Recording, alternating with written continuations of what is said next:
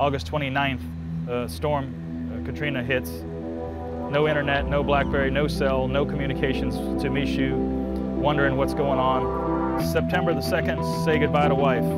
Pack grip for an extended stay at the Michoud Assembly facility. NASA's Michoud Assembly Plant in New Orleans has been building rockets for the space program since the 1960s. In August 2005, they were building the hardware that could take astronauts to the International Space Station.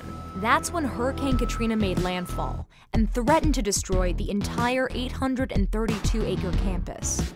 The newly appointed Chief Operating Officer, Patrick Schuerman, was stuck in Mississippi preparing for a major leadership challenge. I knew I was going to be locked in here for the next what amounted to about 30 days, sleeping wherever we could sleep, every day working from 4 a.m. until midnight to get the factory up and going as quickly as possible. During the height of the storm, Malcolm Wood stayed on site to protect Michoud. The thing that goes through my mind is, are we going to flood the huge manufacturing area?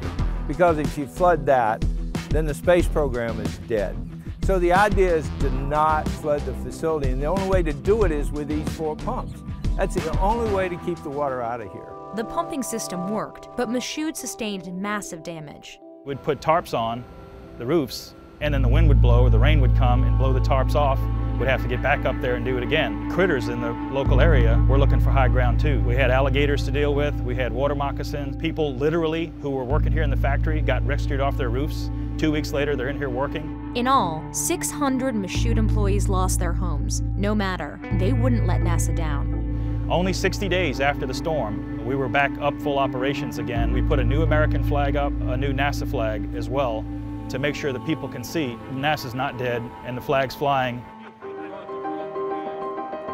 And what we've been entrusted with now is to build a space launch system, which is going to be even more powerful than the Apollo rocket. We are on our journey to Mars, and our part in New Orleans is to take our astronauts further than we've ever been.